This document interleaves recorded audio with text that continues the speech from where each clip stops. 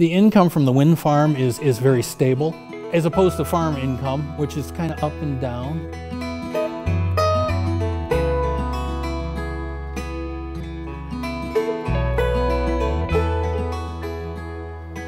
Well, when you're a farmer, you're never guaranteed a profit. The income from the wind turbines is a guarantee. Stable income. Steady income. Steady income. Stable source of income. Stable part of your income. The wind farm brings us a really good income. Every quarter, you know you're going to get X amount of dollars from these wind turbines. Solar's not uncertain at all. You know what you can do when you go with solar. The farmers realize that there's up and down years.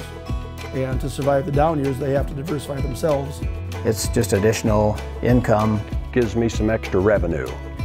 That part is great for me. Sometimes I've talked to farmers where the wind tower payment has made their mortgage payments and kept their farms and their families. I like the idea of money coming in and I don't have any cash outlays. I don't have any risk involved.